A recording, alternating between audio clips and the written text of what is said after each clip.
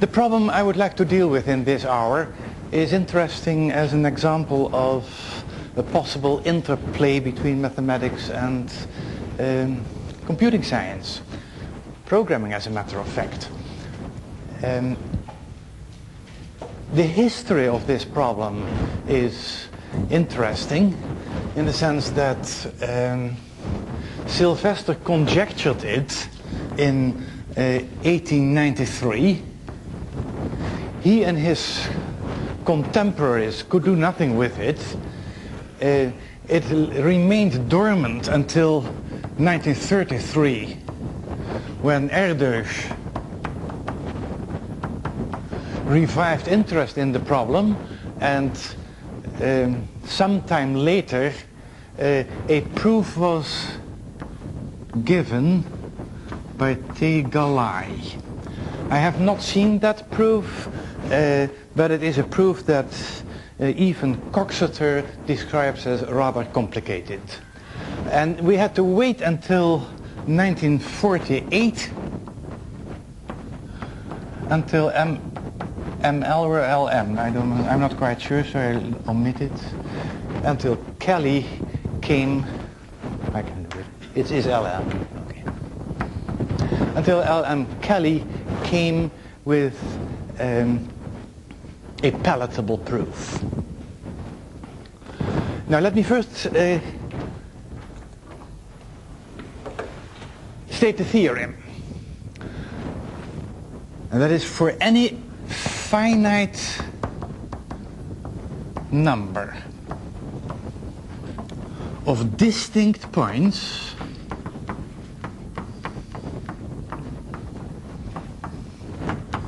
in the real Euclidean plane, and with real we mean that the coordinates are not complex,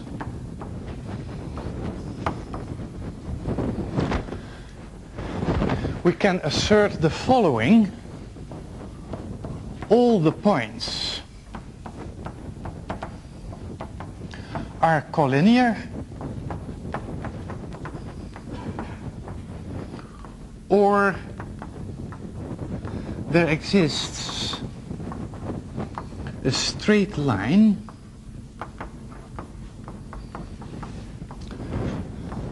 through exactly two of them.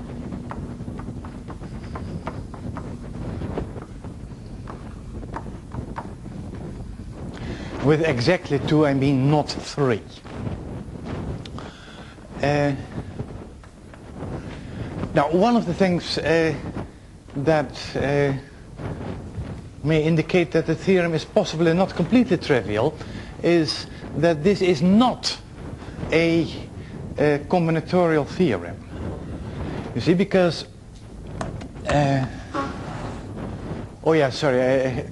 for the sake of brevity, when I now, in the remaining of this hour, I will say points, I mean distinct points, and when I say line, I mean straight line.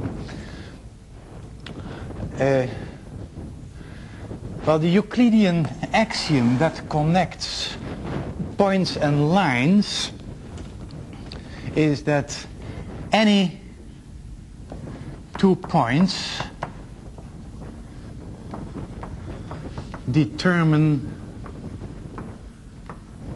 uniquely determine, yeah? Uniquely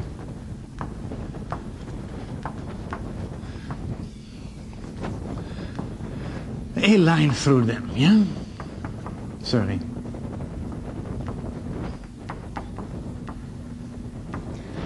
Now let us translate the formulation of all these properties and theorems a little bit. Let us translate points into persons, lines into clubs. A point lies on a line is that person is a member of the club. In that case, the axiom about club membership is that any two persons uniquely determine the club of which they are a member.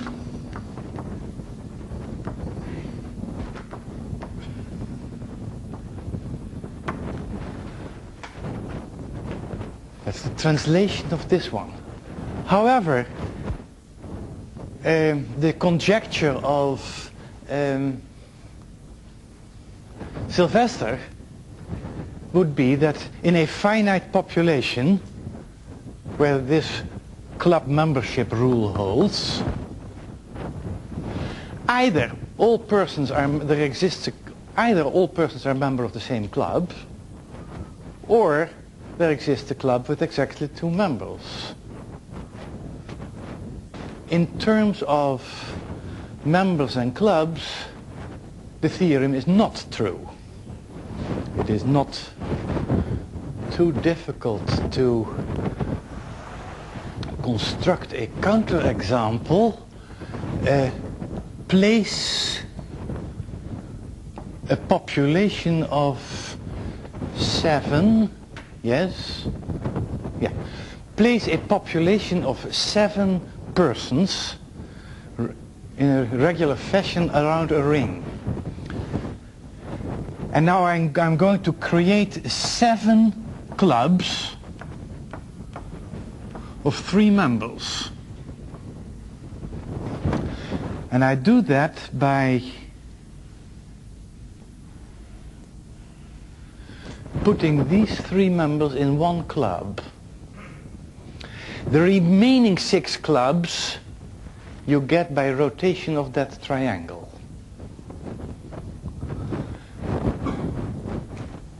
Any pair of the complete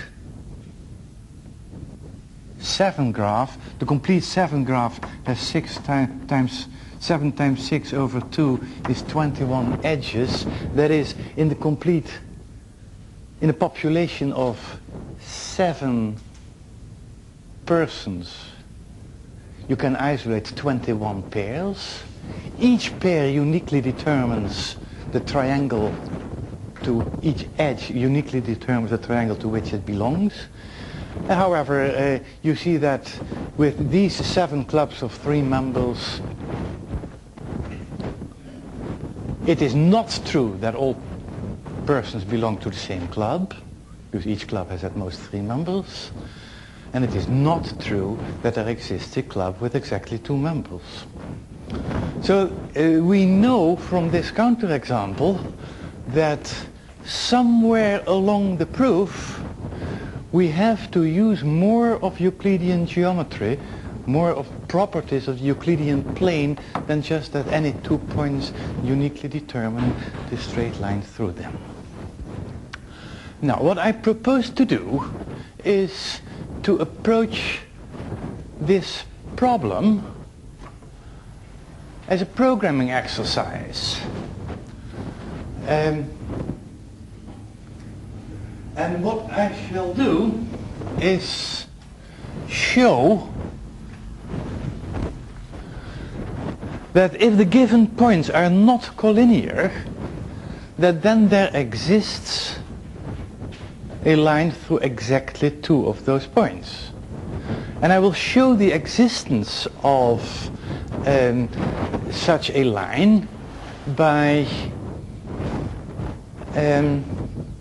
designing an algorithm that computes that line.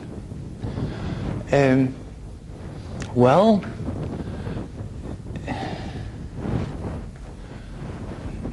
I need one function, no po, and that is short for the number of points on. Yeah? We'll have one variable, q, of type line. I may need a little bit more space, but I will develop the program here.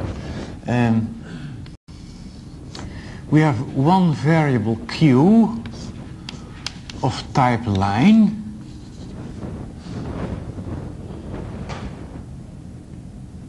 And what can we do with? We have to initialize that variable. Now, and since lines are determined by 2 points, my proposal is that we initialize, that the program initializes Q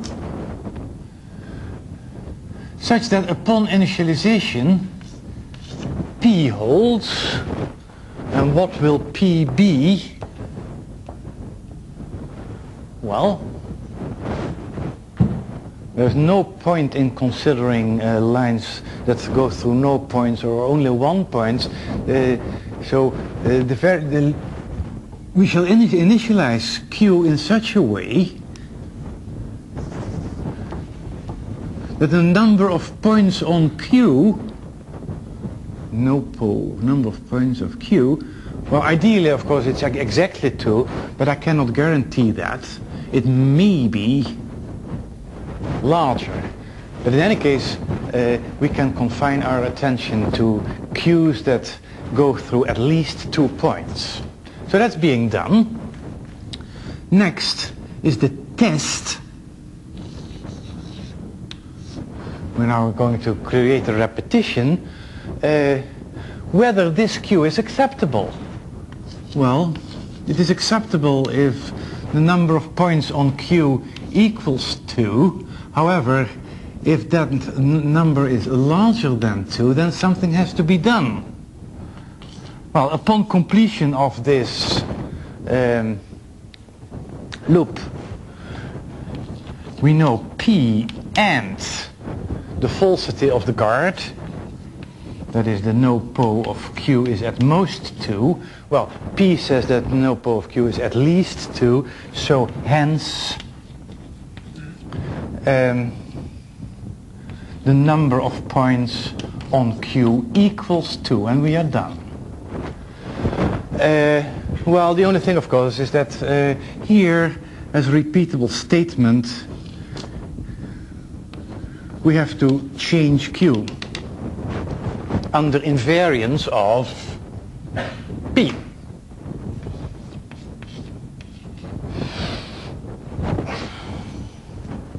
So this is the program,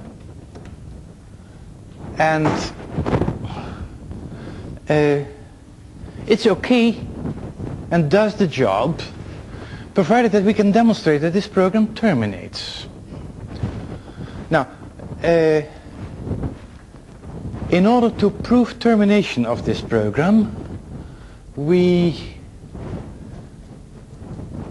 might have to do 2 things.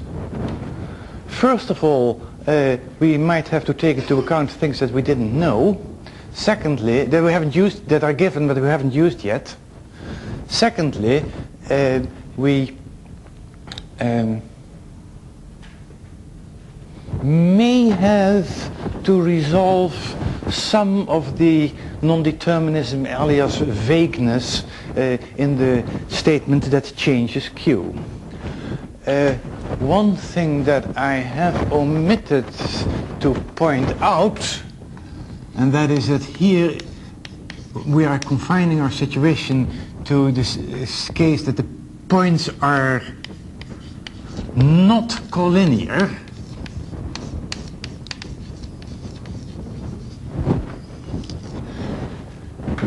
Because that was the circumstance under which we were going to show the presence of a line Q so that no po of Q equals 2. The fact that the points are not collinear implies that there are at least 3 points, and therefore it's possible to initialize Q such that P holds. You see, because to see to it that the initial value of Q is such that at least 2 points lie at Q, you need at least 2 points. So here we are. Now, what we have here made a very meager use of the fact that it is given that the points are not collinear. We have only used the consequence that there are at least 2 points. Now,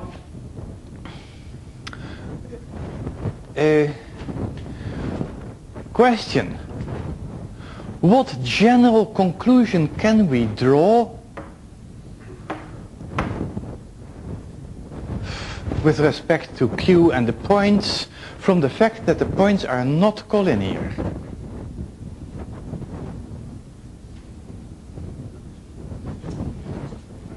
Huh? There is a point not on Q. Yes.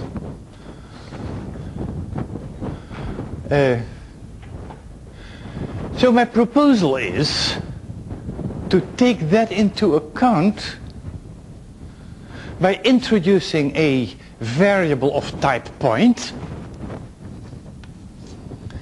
Variable E will be of type point. E will also be initialized. And the fact that the points are not collinear, I can celebrate that by seeing to it that when Q goes through through 2 points, E lies not on Q. I'm going to, and the fact that this possibility to assign to the variable E a point that lies not on Q and to maintain that invariance, that is the way in which I exploit the nonlinearity of the given points. Notice that the possibility to assign to E such a value is the only possible conclusion that we can directly draw from the nonlinearity. Yeah?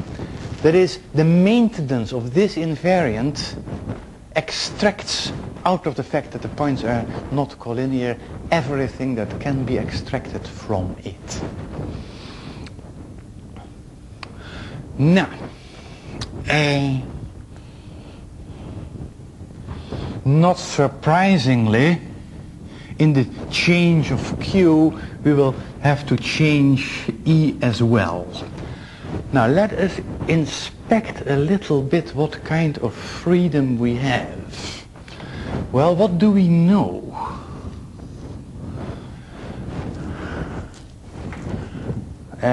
Well, more than 2 points lie on Q. So we can point to at least 3 points on Q that lie on Q. Let us name them A, B, and C lie on Q, and E lies not on Q. And I will make a picture. I promise to you that that will be the only picture I make. And I wait a little bit. We have to change Q. Now what possibilities do we have?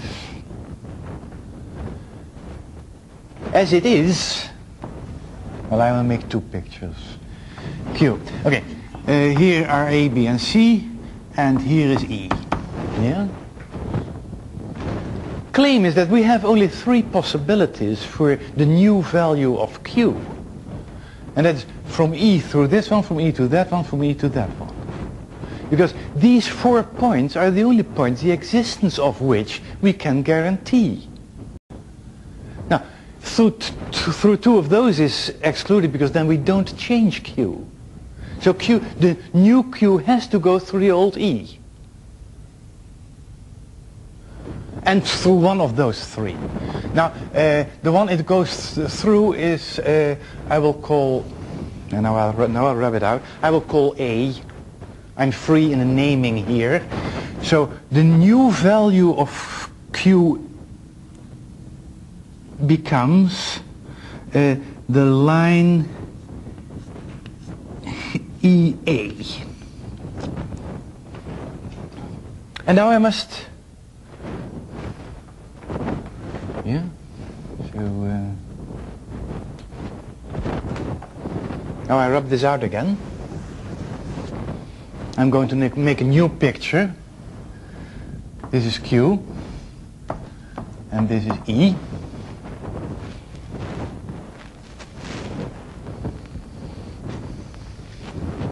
And I've put an A here, and this will be my new Q. Yeah.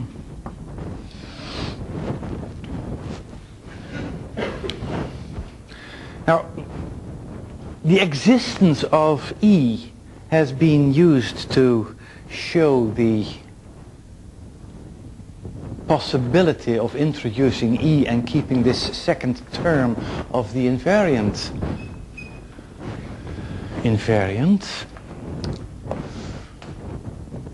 Now we have to think about a termination argument. Now listen, in the original statement of the theorem, we have a finite number of points. This means that our state space that consists of a Q and an E has a finite number of possible values. There's a finite number of values, possible values for Q, and for each value of Q there is a finite possible number of values for E. And it is in this finite space that we have to find a termination argument. How do we find a termination argument? Well, the standard way is that you define a natural function on the state space which in each step of the repetition is decreased by at least 1. However, since our space consists of a finite number of states, we can drop the constraint of the variant function being integer. It suffices to define an integer value, an integer function of the state, of which subsequently we can prove that it's bounded from below and decreases in each step. Now, our current state always exists of a line Q and a point E not on that line. Can anybody think of a real function of a point and a line that is bounded from below? The Euclidean distance, yes, thank you very much. So, but if we do take the Euclidean distance, then I know which of the other two, B and C, will be taken as our new E. The choice that minimizes the distance to the new Q as much as possible. So here we put of B and C the nearest to our new Q.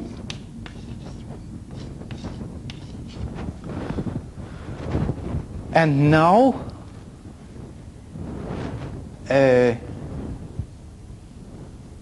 of the 6 possibilities that we had here, there are still 3 left, and that is in the choice of capital A. Because the choice of which new point has been settled by this. So now our only obligation is to see to it, to prove, possibly by resolving the remaining non-determinacy, that our algorithm terminates. That is, that the distance from E to Q actually decreases. So here we are. This was our old E, and this was our old Q, and we call this distance H. And well, B is somewhere. The new distance, the distance from B to the new Q, is that, and I call that little b.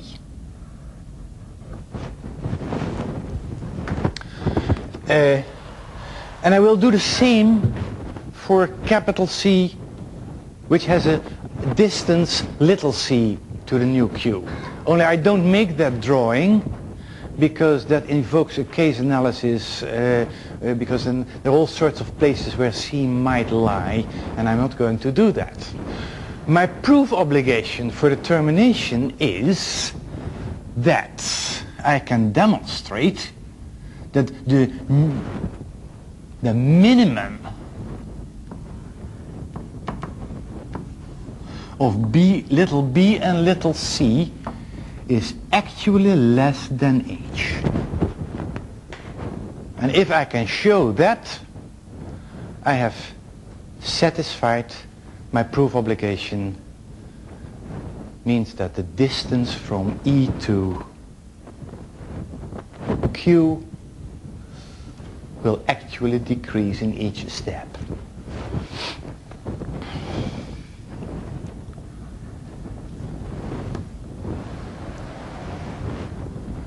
Now,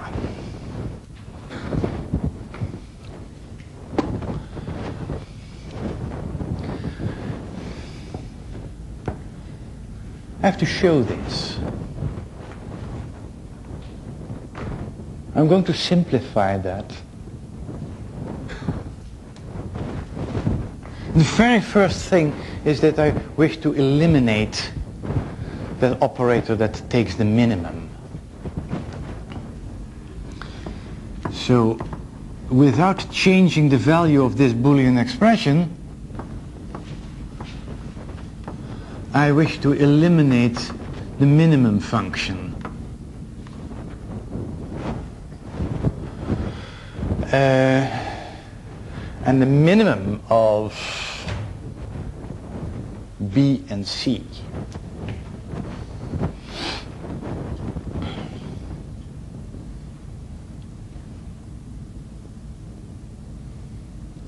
Less than H is, according to the rules of my game,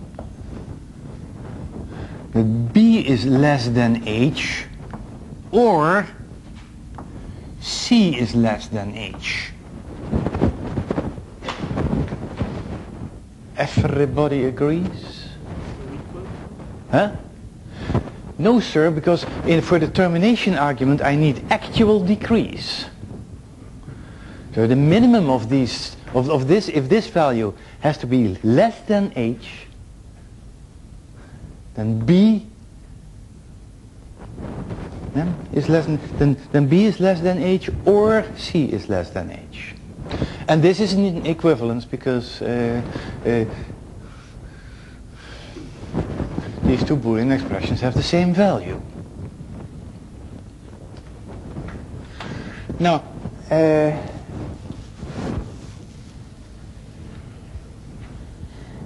the next thing I wish to do is to eliminate the lowercase letters.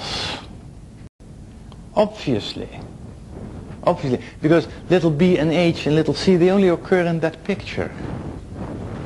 And the sooner I liberate myself from that picture, the better. Now,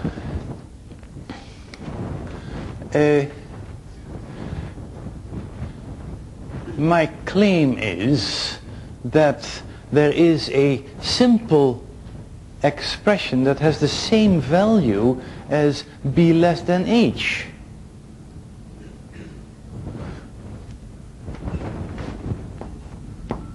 Is anybody willing to make a suggestion?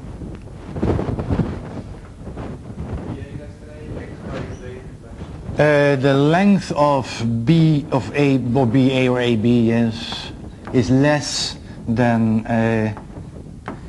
ea. Yeah? And that follows from similar triangles. These two triangles are similar because they both have that right angle there and they share that one. So these two sides, the ratio of them is the same as the ratio of the hypotenuses. So BA less than EA is the one. Is that okay? Yeah. Apparently.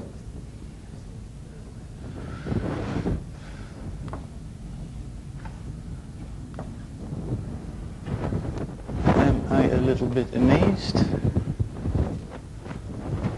Well, according to the rules of the game, the other condition yields me that CA less than EA.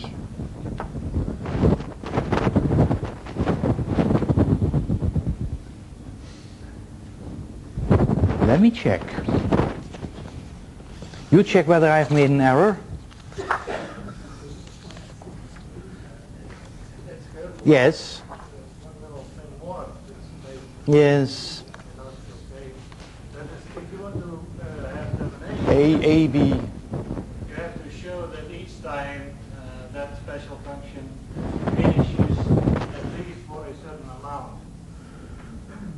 In your case,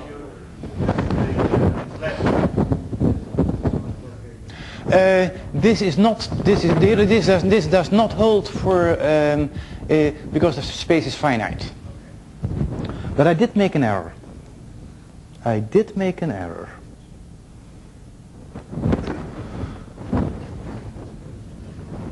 I did make an error.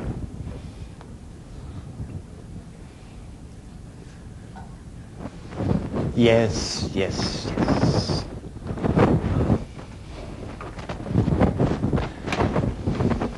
There is a one-bit rabbit in this proof. And I made the wrong choice.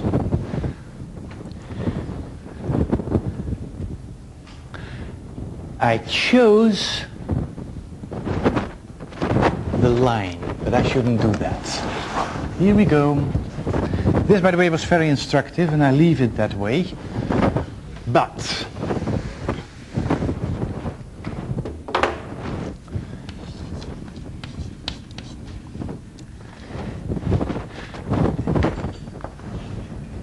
the remark is that I have to choose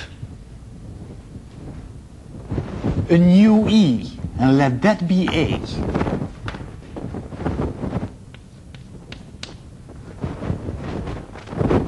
That is my new E. And now the question is, will the new Q go through B or will it go through C? So my new E becomes A and my new Q becomes of the lines B, C and, of the lines B, E and C, E, the nearest to A. So, and now I will have P again. Yes? No, no, no. One of the three. One of the three. But now here is our drawing. Here was Q. Here was the old E. I'll make the same. Yeah. Here is my A. Here is, for instance, my B. Now I'm interested in this distance. The distance from A to the new Q.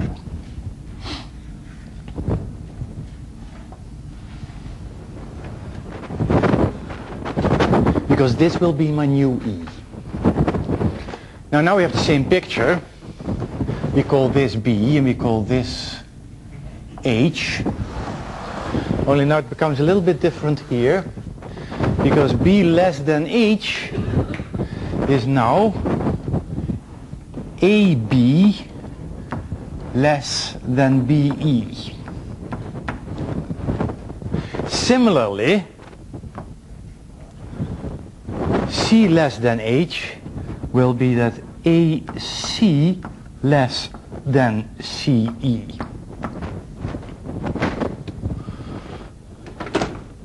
So, oops, again. How am I doing? Next step. What does this follow from? We have to derive this. What does this follow from? Now have a look. If x, oh, this is very funny. If x is larger than y and x prime is larger than y prime, what are you willing to conclude? In general, x is larger than y and x prime is larger than y prime. Can you draw an obvious conclusion from that? Yes, for instance, x plus x primes is large, is at least, I can even put at least here, yes. X plus x prime is at least y plus y prime. Monotonicity of the addition. Write now down the contrapositive of this relation. X less than y or x prime less than y prime follows from x plus x prime less than y plus y prime. And therefore, here you see the form of exactly this relation, and on account of the monotonicity, this follows from AB plus AC is less than BE plus CE.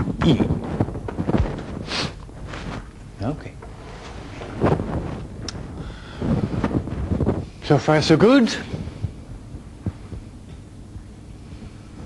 Now, listen. We will, B and C are distances. So the minimum of them is at least 0.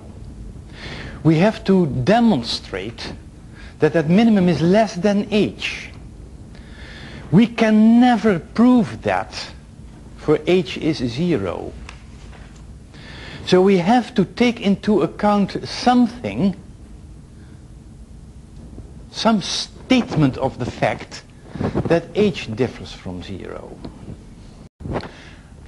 Now, h differs from 0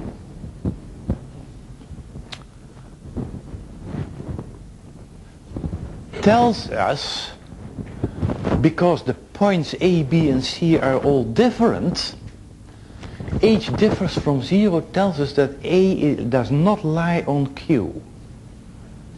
But since E only occurs in connection with B and C, we now characterize Q as the line through B and C, and H differs from 0 we now formulate as triangle EBC is not degenerate. But if triangle EBC is not degenerate,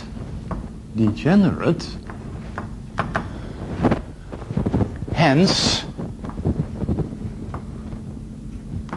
BC is actually less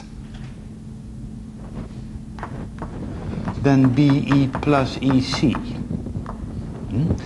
The triangular inequality, that the sum of two sides is larger than the sum of the and then the third side. And then you have to take A between these. I don't know. I don't know. Then AB Sorry, no. Then AB plus AC is equal to BC. I'm looking at this. And on account of monopolicity, I conclude that this follows from AB plus AC is at most BC. Yeah? From monotonicity.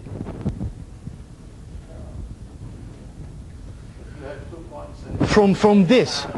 Huh? If you have 2 points BC and A is very far away. I'm a minute. But for this transformation, replacing this by the smaller BC, I don't need to take A into account. You are rushing ahead. Your conclusion is correct.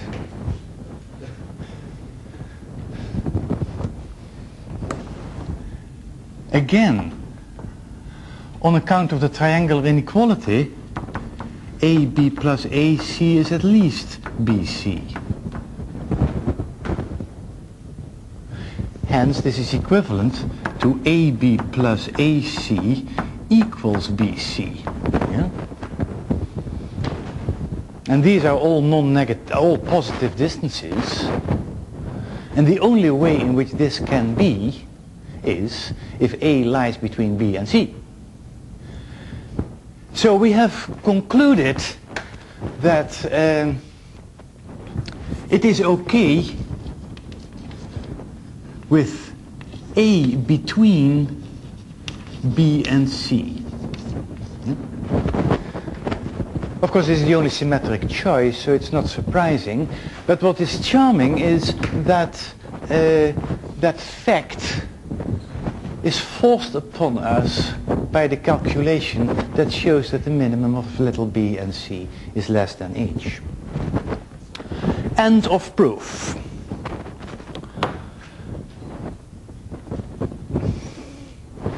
Why is this very nice?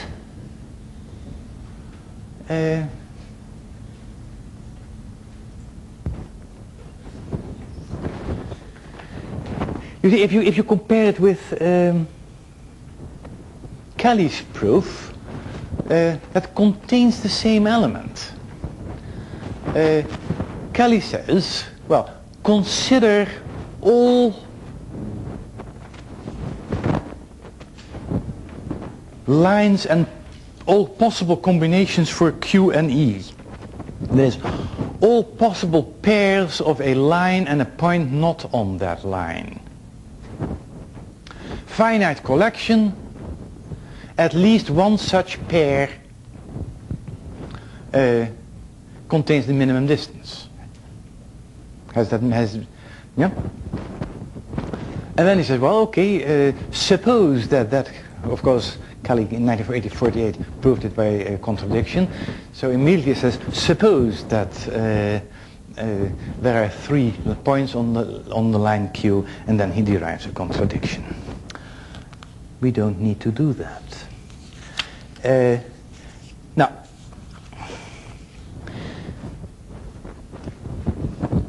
at the time, Kelly's introduction of the Euclidean distance was greeted as a great invention,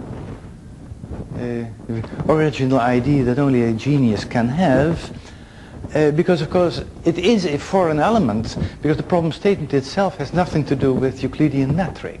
It's, the theorem is affine invariant.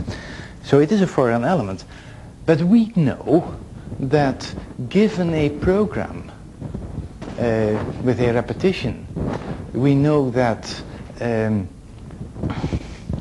whereas the invariant of a repetition is uniquely determined by the program itself, the variant function, the decreasing thing that one invents to prove the termination argument, that's not determined at all.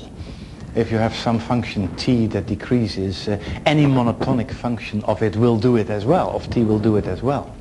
So we know that if in arguments like that any inventiveness is required, it is at the choice of the variant function. Now I have taken extensive experiments with this problem at oral examinations. And I have also shown this a number of times lecturing to an audience. At the critical moment that the Euclidean distance between Q and E has to be invented, it has always been the audience that supplied this foreign body to the argument. In short, as soon as you regard this as a programming exercise,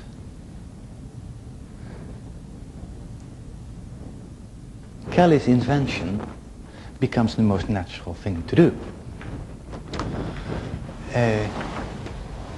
So there has been progress. As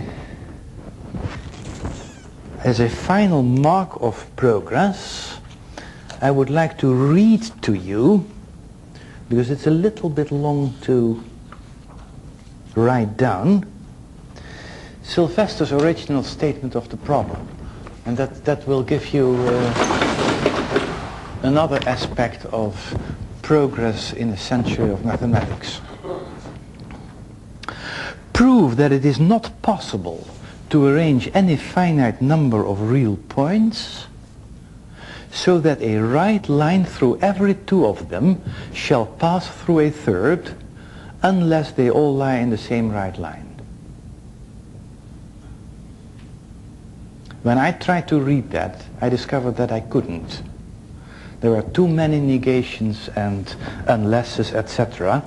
And in utter despair, finally, I took the Concise Oxford Dictionary, because I now wanted to know very precisely what unless means. Yeah? Now, I'm a modest man and I'm not afraid of going to the authorities. It was very illuminating because the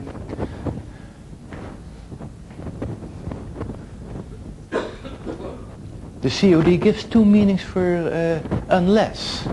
And the one is if not. Now if is a follows from and not is a negation, this is or. And the other one it gives is except when. But if you start analyzing what except when means, then you will come it is not equivalent. So even the statement of the theorem is already ambiguous.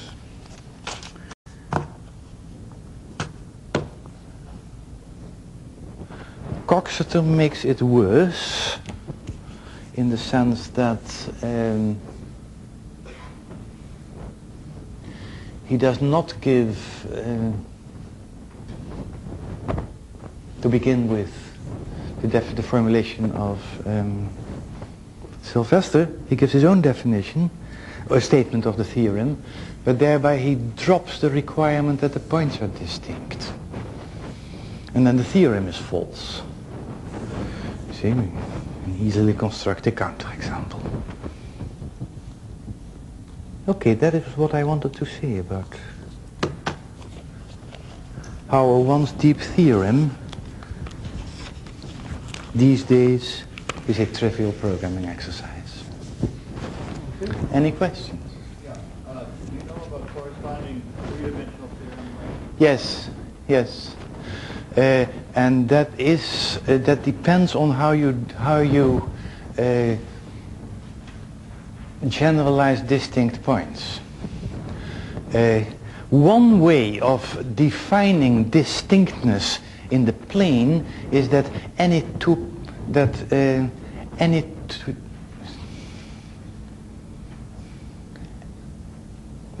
points uniquely determine the line through them. Yeah? The generalization for 3 dimensions is that any 3 points uniquely determine the plane through them. And then what you then can do is take one point, project the other points in the plane, prove the theorem in the plane and then restore the lines in the planes again. My guess is that Coxeter has missed that generalization because he never took the trouble of stating explicitly that the points should be distinct. Or he didn't care. I mean, that's the other possibility. Yes, sir. I'm looking for a conclusion from what you've done, and I suggest one, and that is that we observe a theorem which took many years to solve, which can be expressed as a fairly simple-looking computer program. Should I infer from this that actually computer programming really is hard in the mathematical sense to a mathematician? Untrained mathematicians find it very difficult. No, not necessarily. The program is short. I think the correctness proof simple. But what is certainly true is that in general a program is a very compact deposit of our intellectual labels. Sure.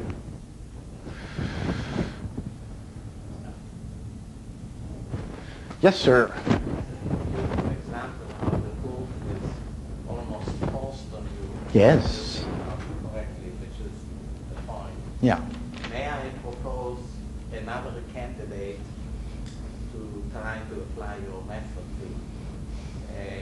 In the 70s, the following cousin of the Sylvester Galaxy almost proposed. Suppose you have a finite number of points in the plane, not all collinear, same position. Yes. Real Euclidean plane? Yes. Yeah. It's not true in other planes.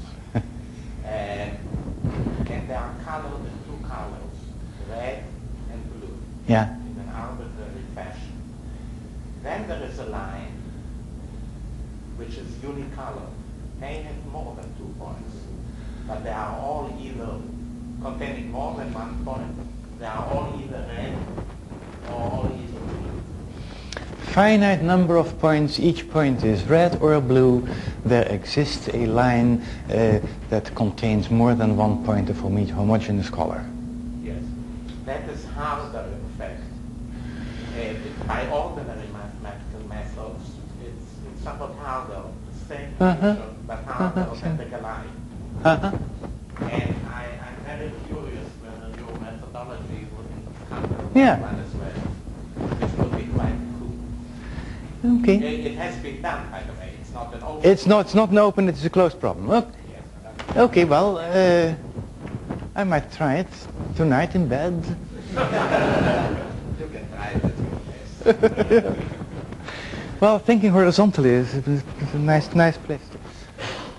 Any more? If you had heuristically chosen A to be the middle point of the tree, or of the would it have been easier to show that either small p or small c was... No, same argument. Same argument. Yeah. You also need the monotonicity argument. Yeah. Well, you may not... You use this step. Yeah. You may use the implication in the other sense, in which it's very common. I find there's another comment, the way in which we have been influenced by our education. Everybody knows the monotonicity of the addition in this form. And it's immediately, if you suggest this, you say, well, what can you conclude? People come up with a sum. To do it the other way around is just a form that we don't know it. But it's logically equivalent. I find that a little bit frightening. Okay. Well, thank you very much. Thank you.